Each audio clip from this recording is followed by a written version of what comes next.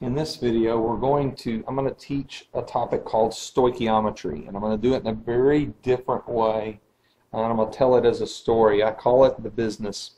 So here's what I want you to do. I want you to start on a new piece of paper, and I want you to take this reaction and write it across the top of your page. Spread it out pretty good because we're going to write things under every single column. And I'm going to tell it as a story. So you have to listen carefully, and then we'll explain the story and do the math. Basically, we're doing mathematics with reactions. All right, copper solid reacts with silver 1 nitrate aqueous, AQ, means it's been dissolved in water, to yield copper 2 nitrate, AQ, dissolved in water, and silver, which is a solid. All right. Now, in today's world, copper is very expensive. Silver nitrate is used as a film developer. We don't even use it anymore, but you've probably seen it in movies where people develop film in like a bathroom, in a dark room, and they'll develop their own film. That's what that's used for. Copper 2 nitrate doesn't have an everyday use, but then pure silver, solid silver like you would make jewelry out of. Okay, here's the story. Listen and write with me as we go along. It's the 1970s, and in the 1970s, copper was really cheap. People developed their own film at home, and I'm in a college chemistry class, and you and I are friends, and I've called you and said, we're going to make a lot of money.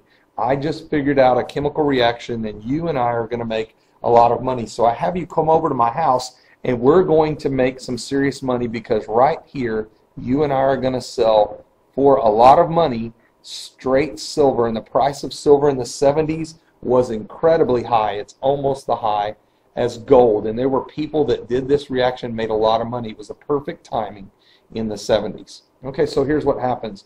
I bring you over and I show you this reaction. It's a single replacement reaction in which copper reacts with silver nitrate, pure copper, film developer, makes this, which we're not worried about, but it makes pure silver, and we're going to make pure silver.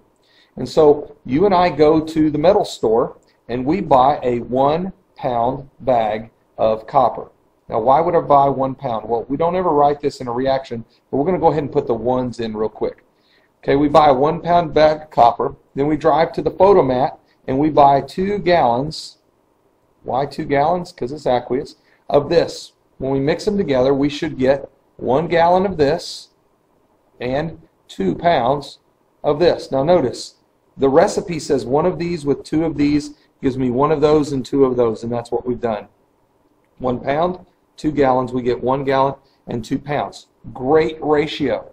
I put in 1 pound of cheap copper and I get 2 pounds of very expensive silver. Shh, don't tell anyone we're doing this, because if other people can do this reaction, they'll make the money we should be making. So here's what we're going to do. We're going to make silver very fast, but we're going to sell it really slow so that we can make as much money as possible. If we sell it too fast, the price of silver will go down. And again, there were guys in the 70s that did this. So we decide, let's make it faster.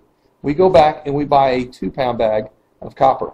We doubled the recipe. That means we need to go buy 4 gallons of silver nitrate. When we mix them together, we're going to get 2 gallons of this and 4 pounds of this. You'll notice it's all ratios. Doubled this, this doubled, that doubled. We go back and we buy 5 pounds of copper. How much of this do we need to buy? 1 goes to 5, so 2 is going to go to 10. 10 gallons of this. Mix it together, we're going to get 5 gallons of this and 10 pounds of this. Now my anniversary's coming, and so my wife likes little bears, and so I find a silversmith. Now if you've ever heard of James Avery that makes jewelry, he's a silversmith. He takes silver and makes jewelry out of it. And so I asked the silversmith, I want a little bear made out of pure silver and that I want to give to my wife on my anniversary. And he tells me he needs 6 pounds. 6 pounds of silver to do that. Now notice, 2 to 6 is triple. So that means I need to go get 3 pounds of this and 6 gallons of this.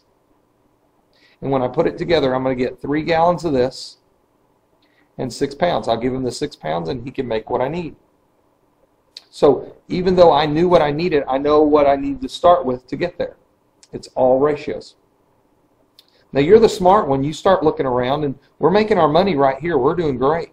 But you start looking around. In the 70s, there's this brand new business called Miracle-Gro that makes fertilizer. Plants need copper nitrate in order to bloom better. They don't get enough copper from the soil. So you call them and you tell them that we have 100 gallons of copper nitrate that we would sell them for their corporation that they're going to use nationwide. So we sign a contract with them. Well, if I need 100 gallons of this, 1 to 100, that means I need 100 pounds of copper to start with. I need 200 gallons. They start asking questions about all this film developer. Don't tell them, because we're going to make a lot of money. We're going to end up getting 200 pounds of silver to sell. So now we're selling both of our products. And there are corporations in the world that they buy raw materials, they mix them together. For example, plastic. They take oil and they put oil through a couple of processes. They know exactly how much plastic they're going to get and how much they're going to sell it for. Okay, so there are lots of businesses. If you own a business in which you're making cakes or cupcakes, you buy the flour and the oil and all of those things, and you need to know how much you're going to be able to make, because that's where you make your money. And you need to make sure that what you're getting at the end is exactly what you're supposed to, and you make as much money as possible. If you don't, your business will go out of business because you can't make enough. All right? And so it's all ratios. We go back to the metal store, and this time they only have 1 pound left. We bought everything else. Can we still, excuse me, I said the wrong number. They have a half a pound. Can we still do this? Well, sure. Just like you can have a gallon of milk or a half a gallon of milk, you can have half the recipe. Well, that's half, so that means I need to go buy 1 gallon of this. When I mix them together, I don't get a lot, but I get a half gallon of this, and I get a pound of this. Doesn't matter what ratio, it always works. Okay, it always works. Now, let me show you something real quick. I have to erase. You can't. If I were you, on your page, I'd skip down about 6 or 7 lines. But let's say we had this generic reaction. 3x plus 4y makes 5a plus 7b. Being real simple here, if I had 6 of this, not worried about units, 3 goes to 6, that's doubling. I know this is 8, this is 10, this is 14. It's all ratios. It's not always 1, 2, 1, 2, but the same math works every time. What if I had 15 of this? Well, 15 divided by 5 is multiplying by 3. So this is going to be 9, this is going to be 12, and this is going to be 21. They all multiply by 3. So what if this one is 28? 28 divided by 7 is 4. So this is 20, and this is 16, and this is 12. It's all ratios. Now, sometimes the math doesn't always work out that good. Sometimes you're going to need your calculator.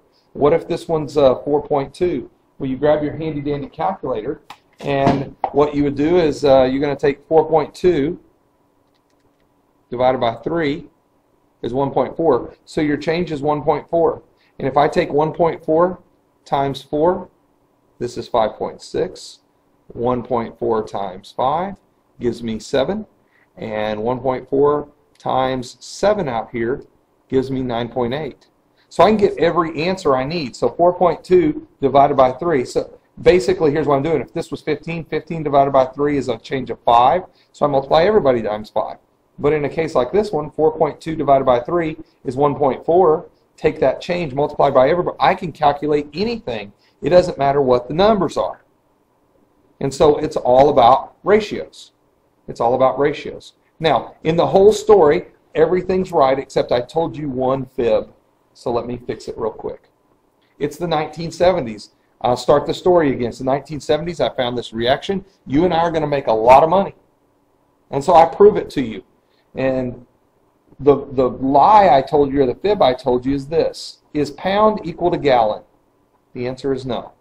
Now, I used pound because it was solid and gallon because it was aqueous, but in reality, it doesn't work like that. Here's how it works. You and I go to the metal store and we buy 1 mole of copper. We go to the photomat and we buy 2 moles of silver nitrate. Now, you may be thinking, why are you in moles? Well, notice they're both in the same unit. You don't have to convert anything. Everybody's in the same unit. Well, notice the recipe says 1 of these with 2 of these gives me 1 and 2. I'll get 1 mole of this and 2 moles of this when I mix them. The same thing is still true. I put in 1 mole and I got double out the other side. If I buy 5 moles of this, that's multiplying by 5. This is going to be 10 moles and 5 moles and 10 moles. The math is all the same. If I needed 6 moles of this to make that bear for my anniversary, 6 divided by 2 is a change of 3. So this is going to be 3 moles, and this is going to be 6 moles, and this is going to be 3 moles. So really, I can't do it in pounds and gallons. It really has to work in moles. And this is probably the first time you've ever heard this, but the numbers that you actually have when you balance are actually in moles. Make sure you write this in. 1 mole of this with 2 moles of this will give me 1 mole of this and 2 moles of this. Those big numbers are actually in moles. So what happens if I had one like this? I have 33 moles. Well, 33 divided by 1 is a change of 33. So this is 66 moles. This is 33 moles. And this is 66 moles. Everybody's in moles. So here's the deal. In order to work this math, you always have to be in moles. When you're in moles, you can calculate anything. So what happens if you have 20.78, 22.78? And I needed all the other answers. Grab your calculator. Can't do it in your head. 22.78 divided by 2 is 11.39. There's my change. 11.39 times 1, well, this is 11.39. 11.39 times 1, 11.39. 11.39 times 2 is the 22.78. I can calculate any value, and they're all in moles. I can do all this work when it's in moles. It's all about moles, even if you have very odd numbers. Okay, so let me do one more real quick. So what if I had this 1.42 moles and I needed to know everybody else? Okay, well, 1.42 divided by 2 is equal to 0.71.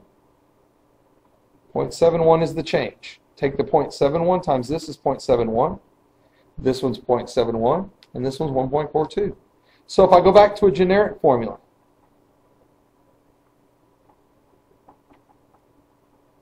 all right, if I'm in moles, if this is 1.73, can I get all the others? Absolutely. 1.73 divided by 3, the change is 0.58. Make sure you see that on the screen. 0.58. So I would take 0.58 times 4 times 5 and times 7, and I've got every answer. So 0.58 times 4 equals 2.32. 0.58 times 5 equals 2.9. And 0.58 times 7, 4.06, 4.1, they're all one decimal, or 4.06 is good. I've got every answer, and they're all in moles. That's how you do calculations with reactions. It's all about, please catch this, it's all about moles. Now, the last thing I'm going to say is this. You'll notice that when I worked all of these, sometimes I even have students that do this, you'll notice I do all the math in columns. I did all the math here, all the math here, and all the math here, and all the math here. If I'm in moles, it makes it super easy. In the next section, we're going to talk about what happens if you're not in moles.